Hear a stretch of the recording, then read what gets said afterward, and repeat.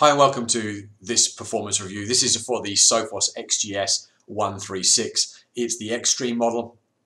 The new Sophos XGS series has a second processor in it. The idea being that some of the offloading of the security services can be done by the processor itself, or the second processor, thus speeding things up. It has multiple streams that it can work out which are lower risk packets and pass them out for faster processing.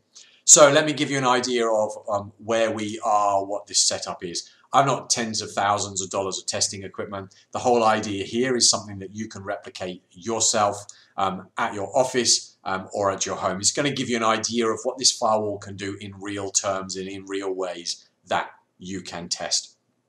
Now, I'm in Brisbane, not got the world's best test servers. We are on a dedicated 1 gig fiber. We've had about 2 kilometers of our own fiber run in. It's not an NBN extension. It is a true one-to-one uncontended fiber connection. Onto that, we have a Ubiquiti edge router, an ER12, which can comfortably do 1 gig a second. Now you can see if you've been watching, I'm doing this at the later part of the day, and the Exetel server is being hammered.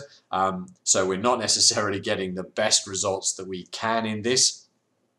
I'm looking really for the high 800s to early 900s in a speed test. That's going to show me that it's on a 1 gig connection. Why? Look, we have packet size, we have frame size, we have MTU, we have a whole bunch of things on here that can affect how our connection works. But most of this is going to be down to how the test server at the other end performs. And if it's under load, then we're going to have some level of problems being able to test our true throughput speed. So I just want to give ourselves, there we go, we've got a test there and about 926. Maybe it's going to clip in just a little bit higher. I'm comfortable that that shows you that the edge router can do 1 gig over 1 gig. It gives a little bit of headroom in there. Right, so let's just clip my network card over. We're just going to switch this over to the Sophos. Like I said, this is a Sophos XG136. I have this set up in a default config, so all firewalls rules are turned off, or all security services are turned off. And so when we do this speed test now, let's put this back to Exetel for the speed test. This should give us an idea of what the unit can do with no firewall rules running and no security services. So like I said, we're looking for that high 800s to 900s, little bit of a later part in the day, so I'm going to give this a little bit of grace. I have run a demo of this already, and we were clipping in about 937 meg as the fastest speed, and we'll do another test in a moment. So I'm happy really that this firewall will give us a gig on a gig with all the security services off. So that's our starting point. The XGS 136 is the top of the desktop range. It's not a rack mount. We're going to be pushing it somewhat at a gig anyway, but some people with the price point, because we have a real difficulty point here, don't we, of how much we spend on the firewall to the speed of the internet connection we have and what it feels like for our users. What's going to actually happen for our users? Are they really going to notice if a download takes 10 or 20 seconds longer? Probably not. The balance is for the security there. All right, so we haven't done well on our overall speed tests here. Well, let's just try it one more time and see if we can get this up to a useful speed. There we go. We're high 800s now. We might clip into the 900s. Happy with that. That this unit, out the box, no security services running, will do a gig connection. All right, so we're going to move on first to our web policies. I have this currently set up to use a single engine for scanning. And it's doing it in real time. This is a faster user experience. As you can see, it allows part of the files to be scanned before it carries on and makes everything happen. So I'm not really going to expect this to make a lot of difference. Why? Because we're really just looking in the packets. So let's just we're just going to use a default policy. We're not going to be doing any traffic shaping. We're looking at HTTPS. And HTTP, as you know, probably about 85% of your network is already encrypted. So you do want to look at doing unencryption, so deep packet inspection for your HTTPS traffic. That does involve putting a secure certificate on all of your devices. But once you do that, the firewall works as a man in the middle. It first encrypts the traffic, inspects it, re-encrypts it, sends it on to the end secure site.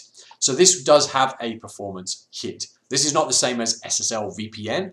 SSL VPN is your ability to connect to this device using HTTPS and see resources on the other side of it. That's a little bit more difficult to test. And we would see probably, because you're often pulling off higher amounts of data, that maybe you're probably going to see this box here run at about 250 to 300 megasecond. We are devising a few tests, and we will do a performance review later on SSL VPN, but it's not quite the same as what we're looking at here. So we're just going to turn on this default workplace service that comes, service policy that comes with this unit, and we're just going to rerun that speed test again. So again, we're looking for the high 800s, early 900s. That's going to significantly show us that there's really very little impact. Look, we're still hitting there 936, 937 megasecond, 938. With content filtering on, your users are not going to see anything different. 1 gig connection, 1 gig speed. Quite happy with that. All right, so we might then go and turn on advanced threat protection. All right, ATP. This is going to inspect all of the content, whether it's trusted or not. This is going to help us look for other things in here that are potentially unwanted. Now, realistically, this will work with the intrusion prevention service, so turning this on is not necessarily going to give us much of a difference as we go. But let's just rock up a speed test on here, and I would expect us really to not see anything different. There we go, look, high 800s, early 900s. We've not really seen anything happen on that. So let's now go to our policy. We are going to turn on, we're just going to check that we change this over. Actually, let's put this to dual engine, all right, and maximum protection. So now we have a little bit more of a pressure on this unit. This unit is going to be inspecting every piece of information, but it's now going to be using 2 engines to check it. It uses Sophos and a third party to give us some resilience and other checks. All right, so let's go back and hit our firewall rule. We are looking again to hit that high 800s, early 900s. I don't think we're going to be far off that. Maybe we've dropped a meg or so a second. I would probably expect that. But you can see our test, I think, is going to come in about 936. There we go. So maybe there's a meg or so, but that could just be the test server. I'm not really going to quibble about that. Your users are not going to notice any difference. Now we're going to turn on some application control. Application control in here helps us identify unwanted products or unwanted software. This really shouldn't make any difference for us. Why? Because it's just a yes or no system. So if we come back to this point here, we're going to run a test again. This is where you might be able to block things like peer-to-peer and Tor and other applications that you don't want to run on your network. If this is your home, maybe you're going to be stopping some gaming protocols from running as well, but it really shouldn't take a hit of what's happening. This we know is the speed test server. Not expecting anything wrong in this. This is still going to be in our high 800s. We will let it run again in a moment. But like I said, a little bit difficult with the speed test servers to get the consistency that we need. In the demo that I ran before I did this, just to be sure, we actually saw no performance decrease when we set up this service. So let's just give this another run and a go. Hopefully we get a slightly lower ping. If we get a slightly less of a ping, we're at 1.5 milliseconds. There we go. We've hit our high 800s, early 900s. So I'm happy with 2 tests to show you that that really makes no difference. We're now going to turn on our 0-day protection. What's our 0-day protection? This is where we don't know that something is potentially malware or not. So maybe we're downloading an exe file or something of those types. If the firewall's unsure about it, it will pause it. It can load it into a sandbox, into a virtual environment, run it, test what it does, and then write signatures to block it, pass it with other Sophos appliances and endpoints to give us an extra level of security. Again, this is more of a yes or no, certainly in the web filtering side of things. So we're not necessarily going to see much of a difference here. And there you go. We hit our high 800s, early 900s. We've maybe dropped 1 megasecond, maybe nothing at all on that. Right. So that's all great. If we're interested in content filtering, application control, some level of zero-day protection, great. But you know what? Most of those are actually useless without this one final service that we need, and that's intrusion prevention. Now, I want to just say this for you. All the vendors say, hey, this shows our firewalls in not the right light. Like I said to you in the beginning, this is all about a balance between the cost of the firewall, the speed of your internet connection, right? What you want to get as throughput, and what your user experience wants to be. So the idea of these performance reviews is to help you state where this firewall would fit and whether it would fit in your environment. So we're going to turn on intrusion prevention. Really, that's going to fire up all of those other services like zero-day protection. It's going to look at anti-malware, anti-spyware, and all of those type of things. Now we're inspecting it for everything that's happening. We're going to expect some level of hit to happen. We're just going to choose general policy. Like I said, we've got no traffic shaping running on here. I'm not really worried about FTP. I'm not really worried about these services down here. Why? Because I'm just doing a speed test, which is HTTP, HTTPS, and port 8080. Like I said, I'm a single user with one firewall rule. The more firewall rules, the more processing power. The more users, the more processing power.